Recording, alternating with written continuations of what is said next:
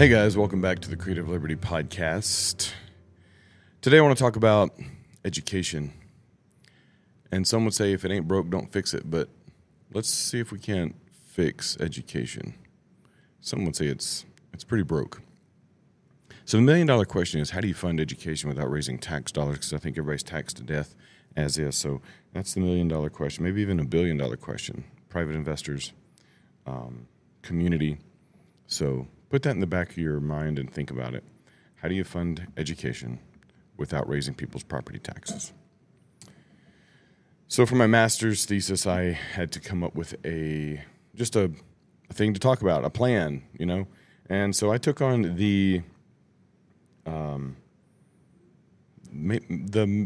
overall schedule for schools and how they're ran.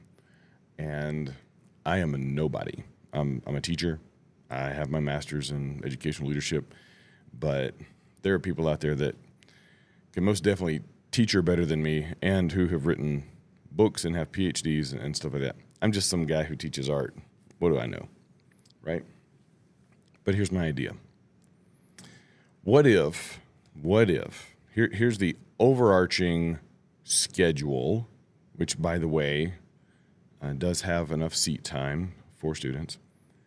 But the overall schedule for education would be that we start school back not in August. Remember the days when we started after Labor Day and then we ended school before Memorial Day? You kind of end with a vacation, begin with a vacation.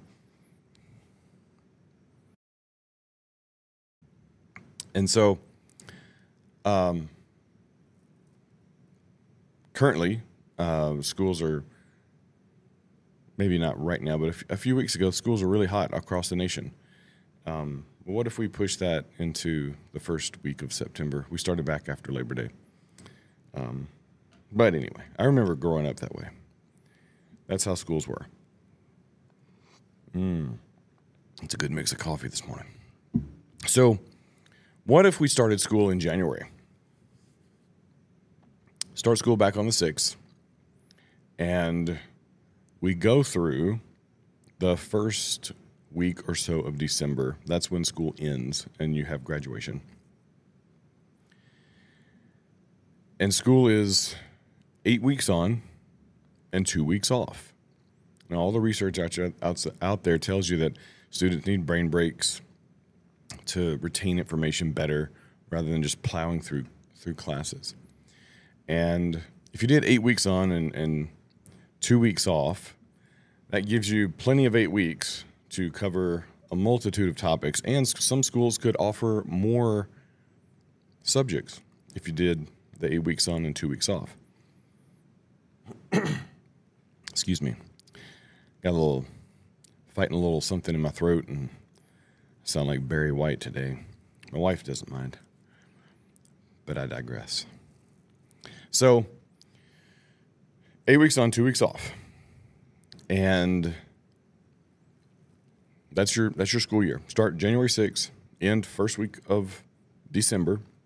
You still get December, almost December, all of December through the first week of January off. Those 8 weeks and 2 weeks hit most major holidays that we would have.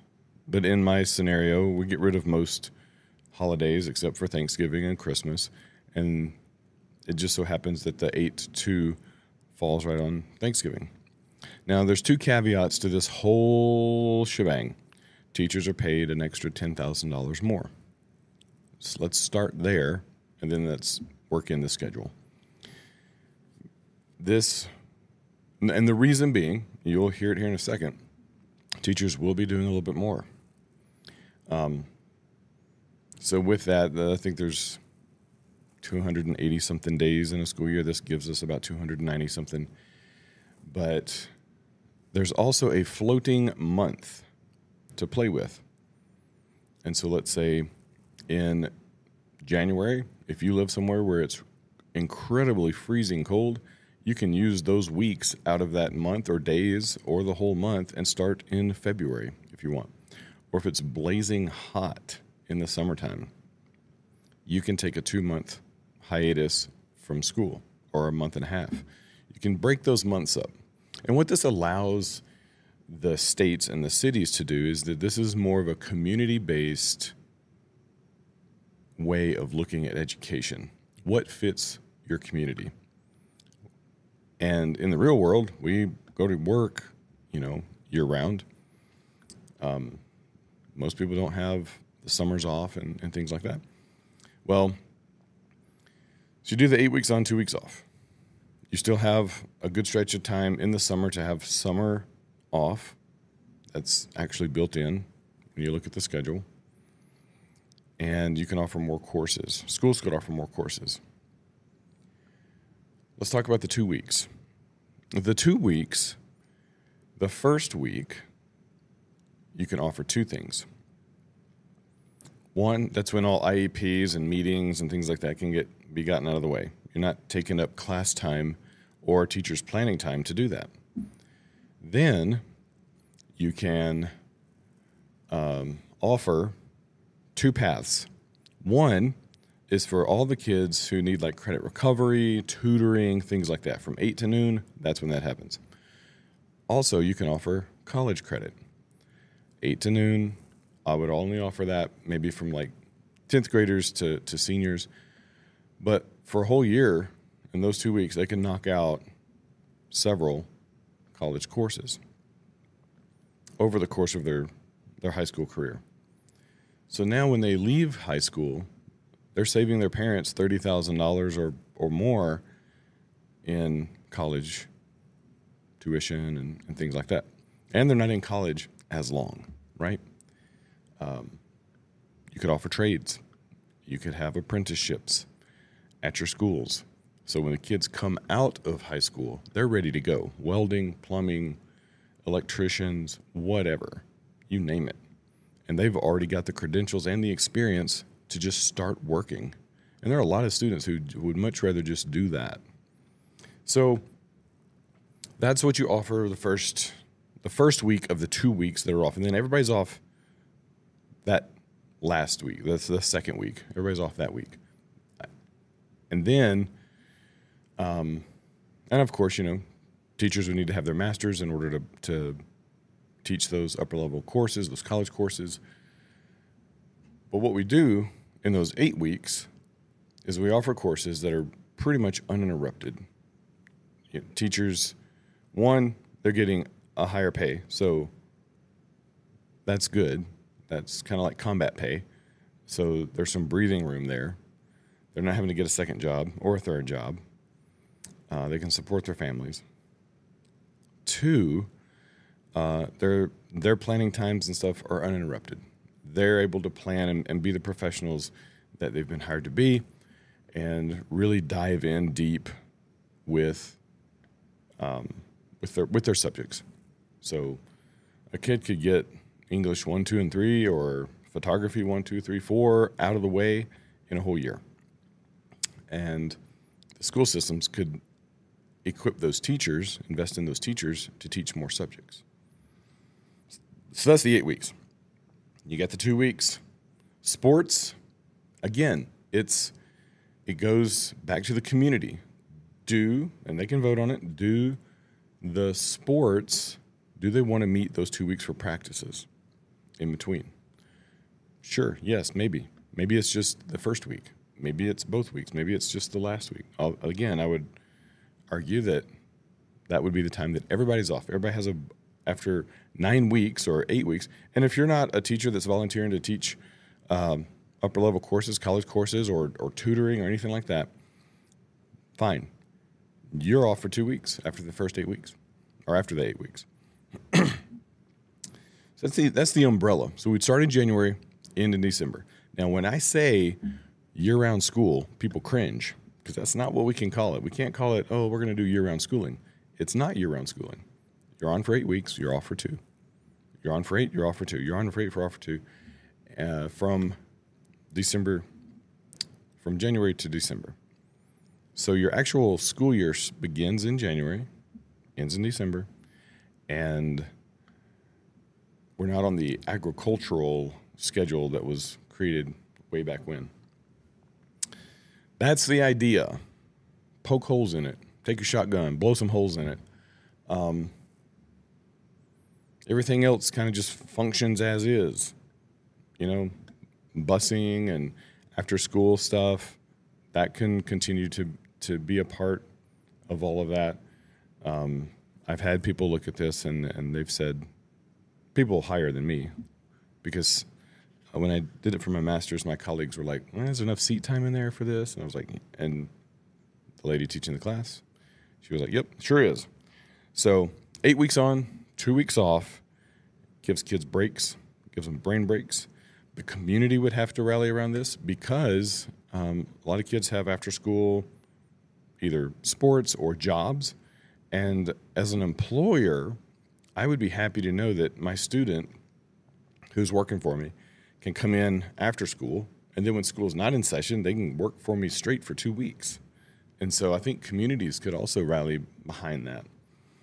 And then maybe that's how we get community involvement.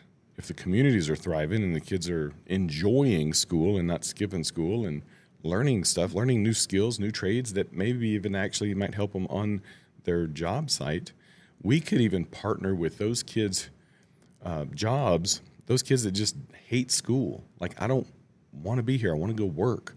Great. Let's partner with your boss and your job. You show up every day, you do the work, and you graduate. Why not? Why not? They don't need to know the Pythagorean theorem. They don't need to know Shakespeare. They just want to work. And some kids have to because they're helping their parents put food on the table. Those kids are few and far between.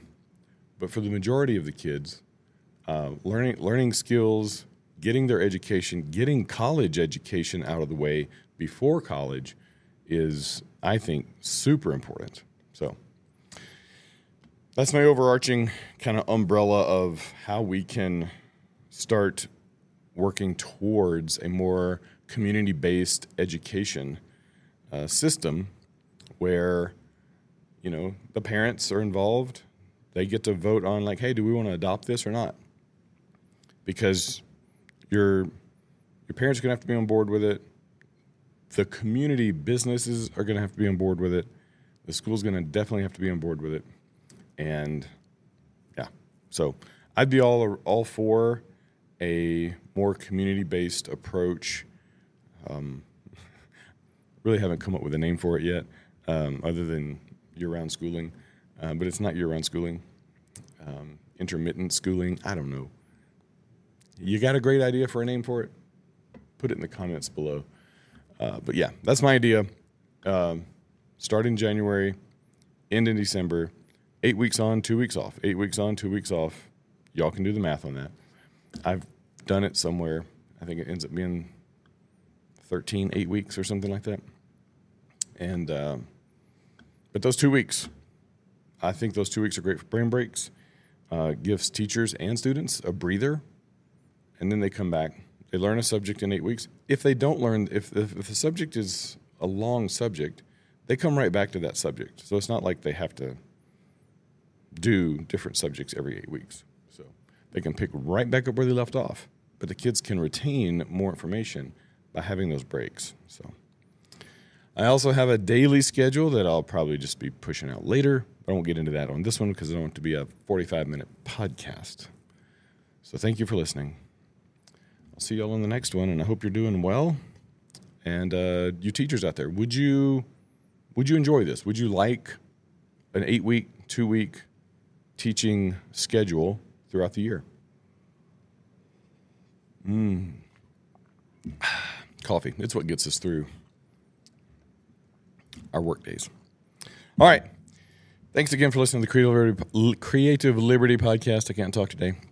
The coffee's woken me up, but it hasn't woken my tongue up. I'm just really drinking the hot coffee to help my throat. Yeah, let me know what you think. A lot of people are really hesitant to change, and I'm okay with that. I don't mind trying things out, especially if they work, and especially if it's for the betterment of our students. But I really doubt you've got to convince the community that this is if teachers are on board with it, you can't come in and heavy-handed do it. Your community has to be on board with it, because if it doesn't fit your community, then don't do it. Simple. Come up with something that does work. And maybe the agricultural model is what's best for some communities. All right. Thanks again. I appreciate your patronage. Appreciate you listening. I will see y'all on the next one.